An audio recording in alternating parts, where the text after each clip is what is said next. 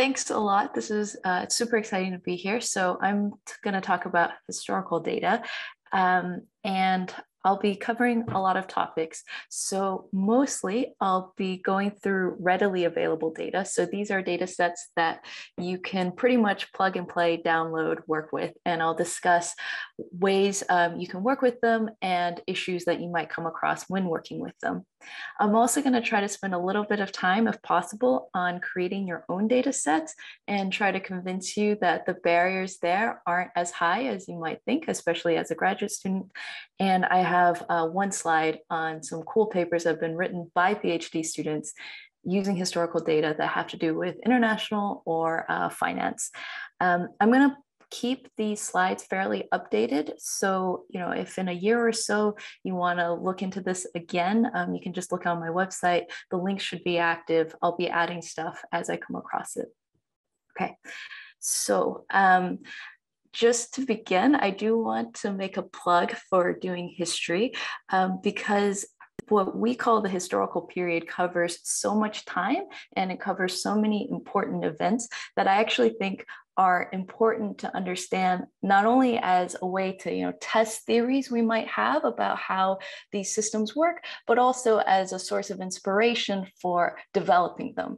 So this era of good data, where most IFM papers are from the 1970s to the present, that's a really short period compared to everything else that's come before. And there's plenty of reasons to focus on this latter period. We have low barriers to capital flows and to goods flows. So you have huge amounts of capital and goods moving all over the world. But actually, this isn't the first time that's happened. We've had that historically. We've also had a crash in that historically. So I think these big moments in history are really important because they're so rare in the international economy, and I think there's a lot to learn from studying them.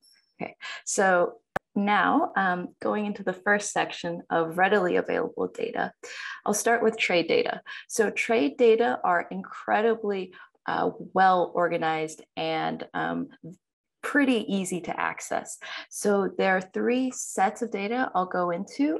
The first are just bilateral country level aggregate trade panels. So this is just bilateral flows between countries' exports and imports. These are very complete actually. And so there's almost no excuse for not using them if you have any project where you might need them. There's also a lot of work in progress that digs deeper into the underlying characteristics of these aggregate flows at the industry level. And as you can imagine, given the explosion in the dimensionality of collecting industry levels of flows between countries, this is not something that's available around the world, but there's a lot of work across different countries. And as far as I know, all the researchers who've put these data sets together are willing to share them, and they're well documented, and I'll show you those as well. Okay. So when it comes to these country level bilateral panels that are very complete, the ultimate sources are government reports, which have been usually compiled into statistical abstracts.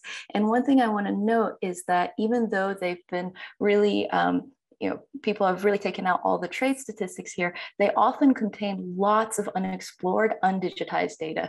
So if you're looking at a particular region or a particular time period, or you're interested in a particular sector, looking into these original publications will actually probably point you to just a wealth of information that you wouldn't have expected to be able to find.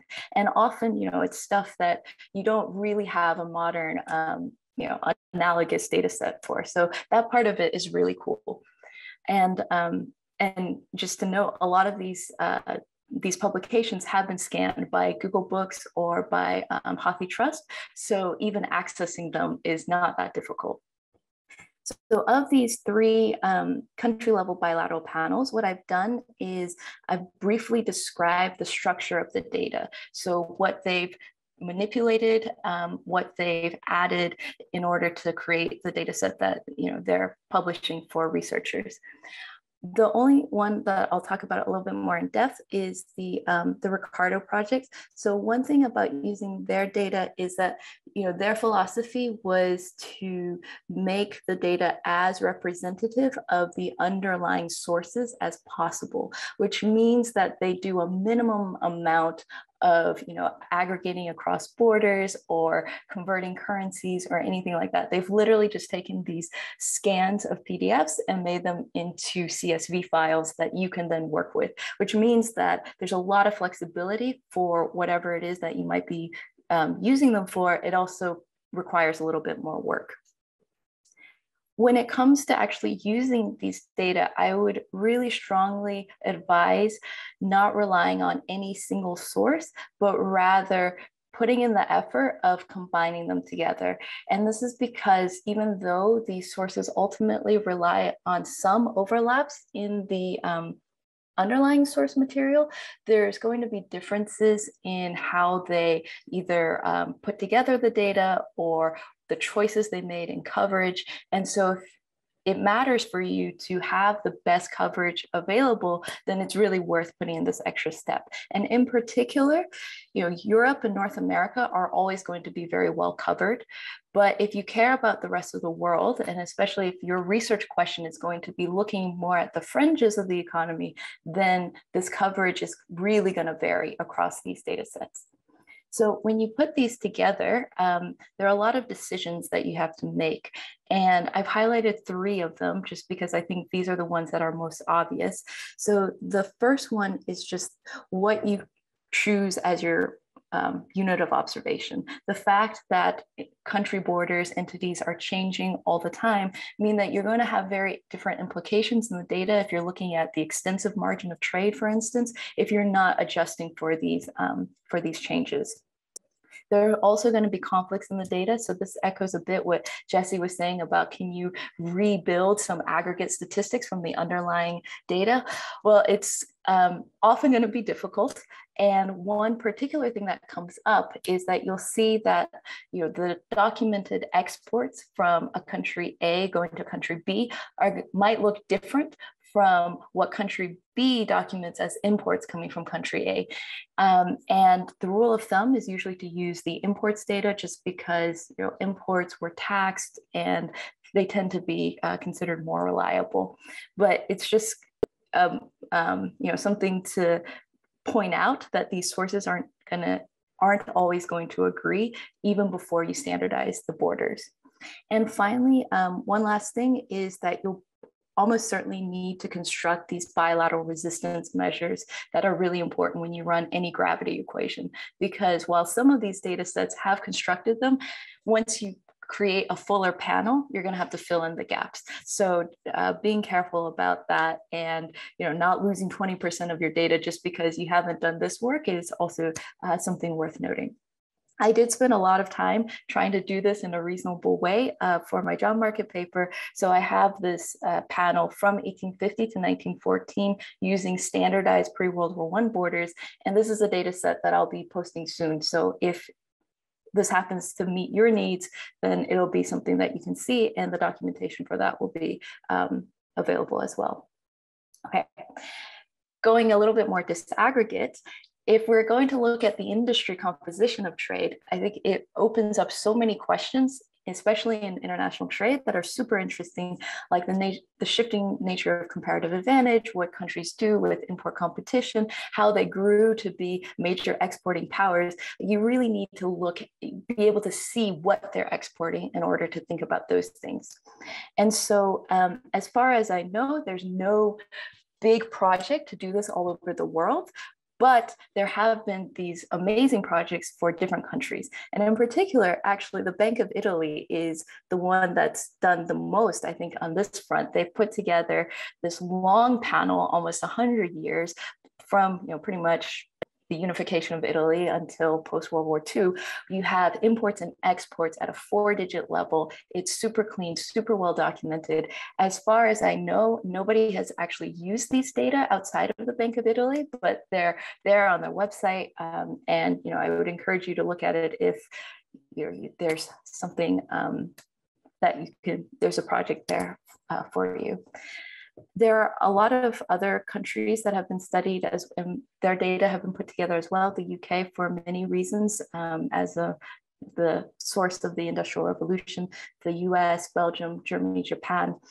You'll notice that these are more advanced economies. I think that is just the nature of historical data, that it tends to be the case that they have better statistics.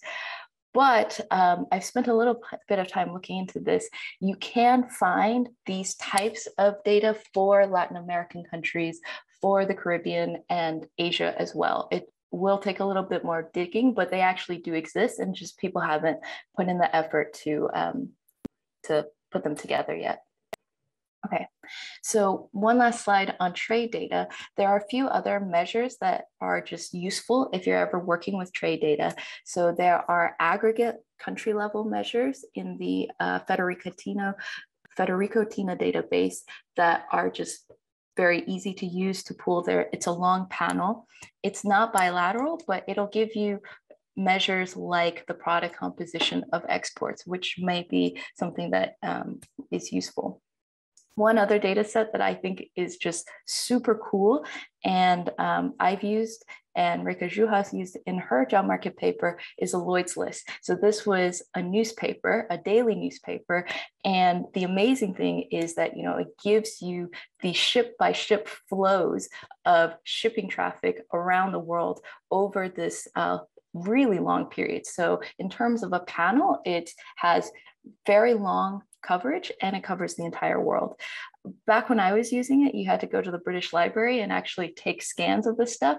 But at this point, all the scans have actually been fully digitized and they're online. So you can go and follow these links and look at the raw sources and send them off to be digitized if that's something that you want to work with.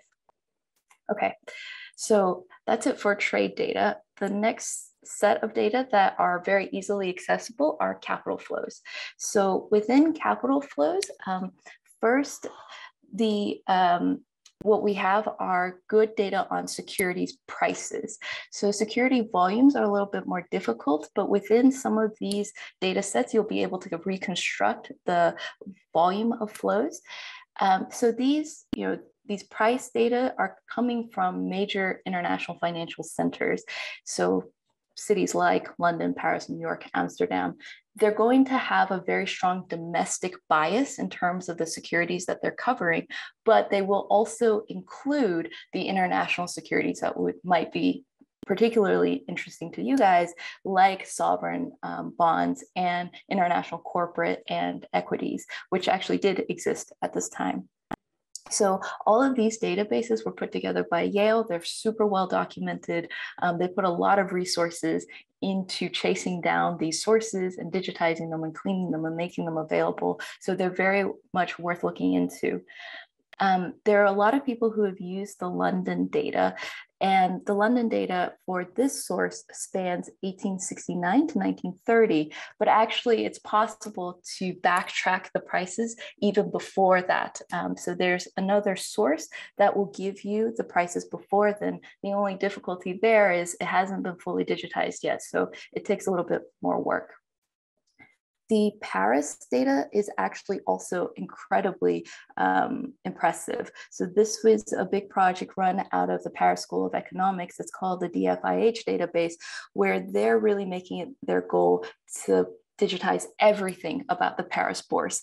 And the very cool thing about this is, there was much more information than just the daily or the weekly securities prices. They had forward prices, they had options, they had repo prices. There's a lot of really interesting historical markets that you can actually observe with these data. This is very much a work in progress, but I think it's also an opportunity because they have so much data that they're trying to create and make available that you can definitely get in touch with them and ask for some sort of partnership where, in return for cleaning some of the data, they give you earlier access to it. And I think that's something that they're very amenable to, and is, as long as you explain well what you're doing, would be a nice opportunity.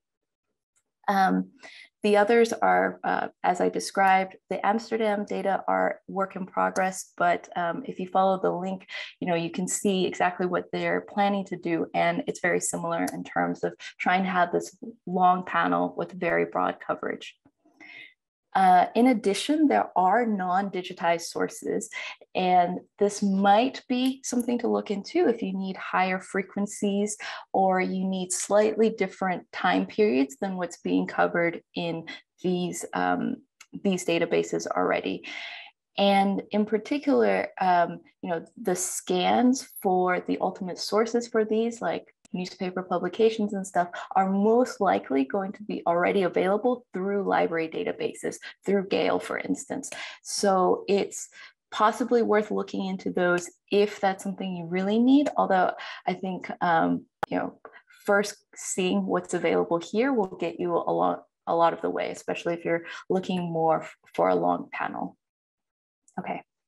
The other main form of capital flows historically is sovereign debt.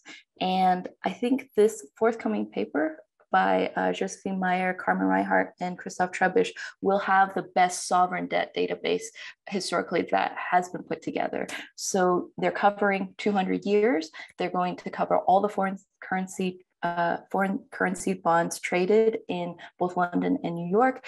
And the really cool thing that they've done is they have all the monthly prices for this period, but they also have linked the bonds over time. So they're really able to follow the bonds through periods of default. And that's just a lot of work. So the fact that this is going to be available is going to make studying sovereign debt during this period a lot easier. I'm also working on a project with Sasha and Darte in this period where we're studying sovereign debt markets.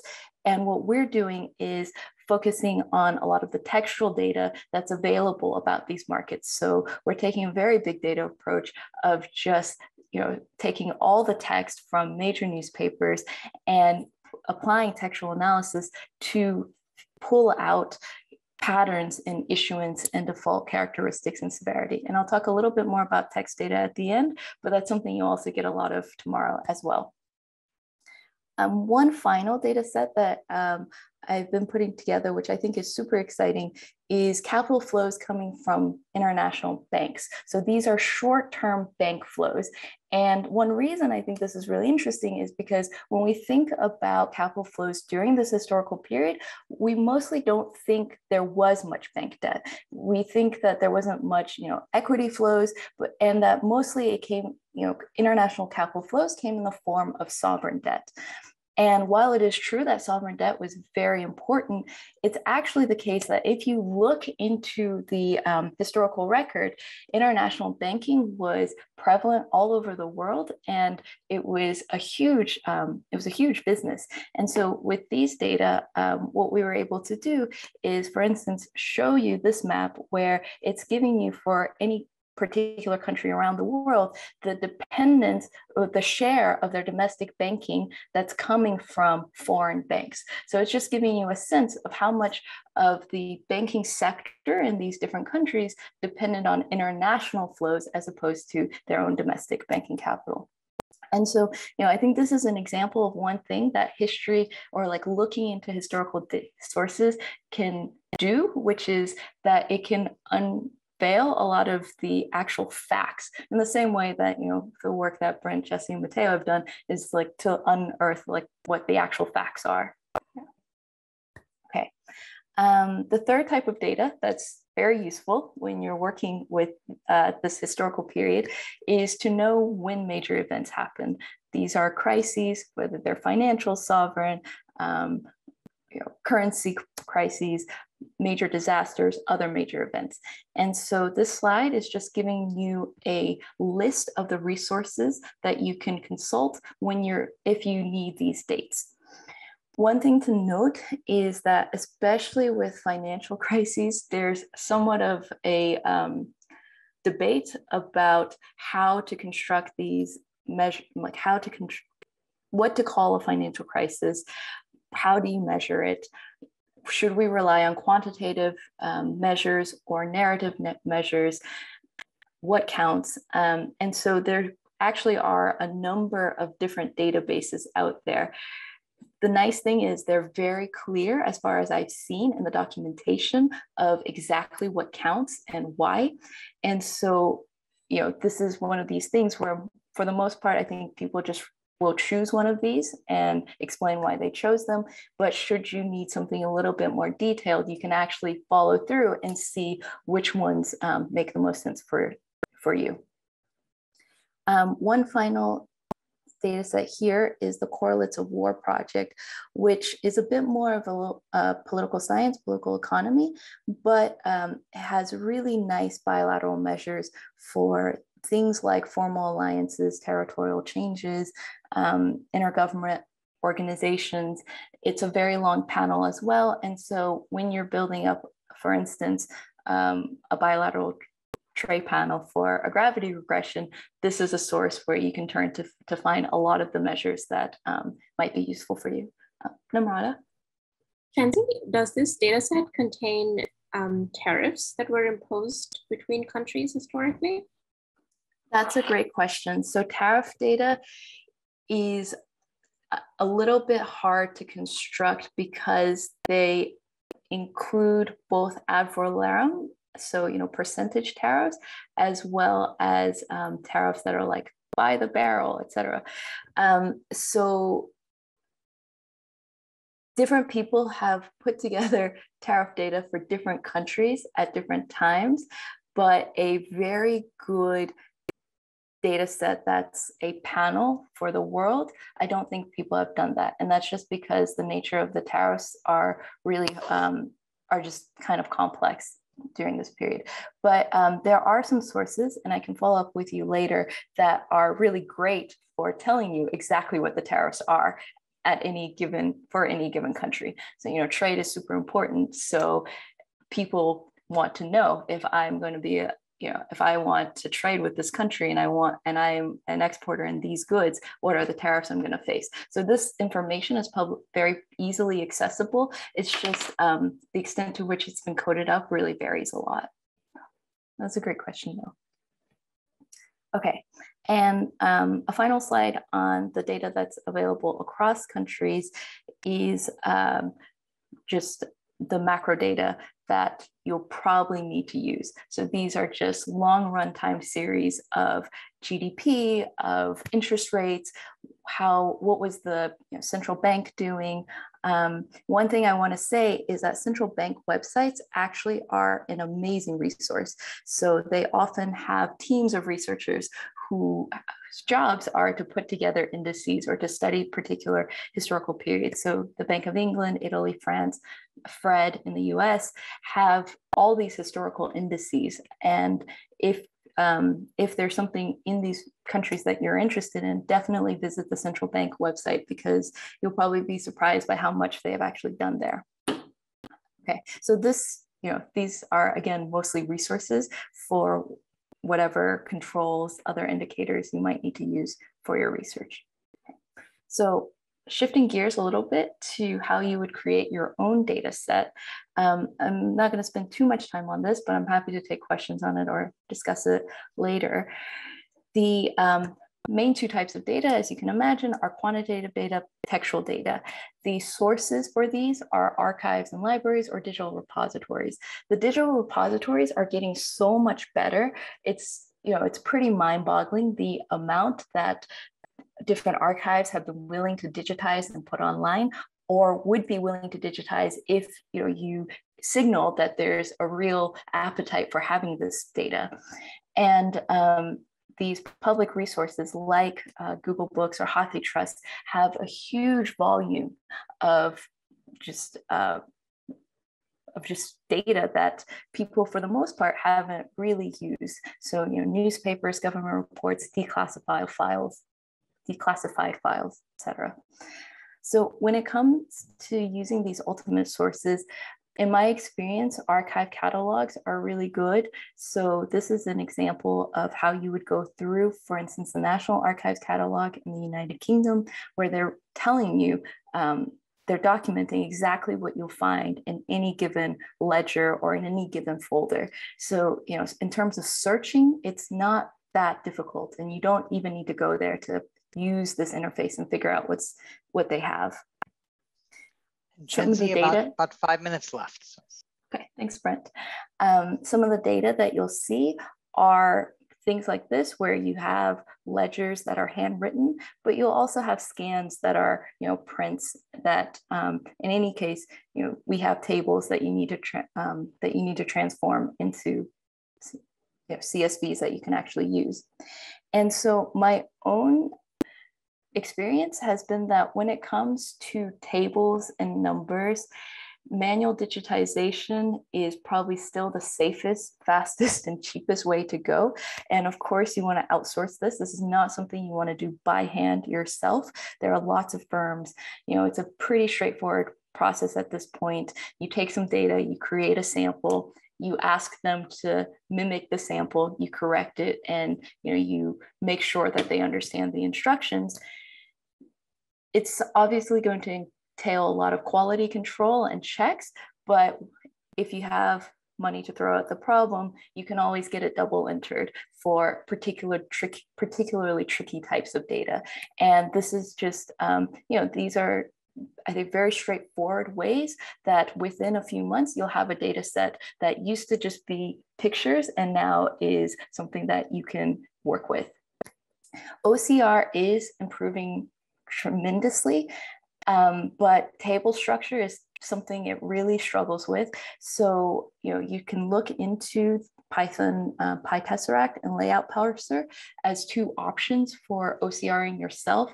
But when it comes to numbers, I think that it is still ultimately more efficient to go with manual digitization at this point in time. This might change within a year. This stuff is moving super fast. But at this point in time, I would still recommend outsourcing. When it comes to text data, manual digitization is just not feasible. And one upside of text data is that textual errors are actually observable. If you read a word that's gibberish, it's not a word. Whereas if you see a number that's, actually gibberish, you're not going to know that this number is gibberish.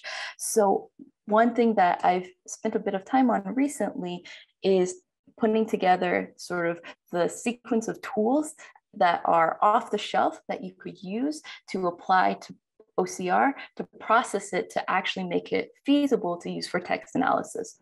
So, the problem is that OCR text of historical sources is going to have a lot of noise because original scans have a lot of artifacts on them, or the font is a little bit strange, it's blurry, all of these issues. But in order to actually use this text in any meaningful way, you need at least like an 80% accuracy. So one thing that is kind of nice about the types of OCR errors that you get is that most of the issues are with segmentation, which is words being split or words being concatenated, and with misspelling. And so I put together a series of steps that you can follow using open source tools to basically apply to your text file.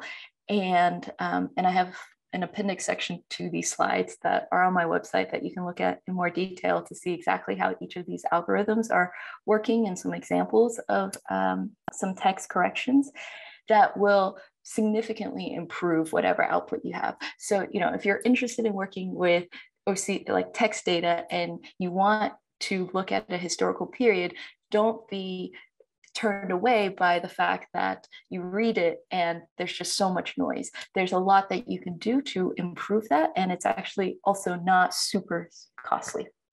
Okay, so I think I have maybe -1 minute, but the last slide is some papers from the last few years that were written by people when they were PhD students. These are historical papers that use some historical setting, and they have an international component or they have a finance component, and they're really nice. So if you haven't seen them yet, I would encourage you to look at them, and also to think of this as something that's not out of the realm of possibility for you as well.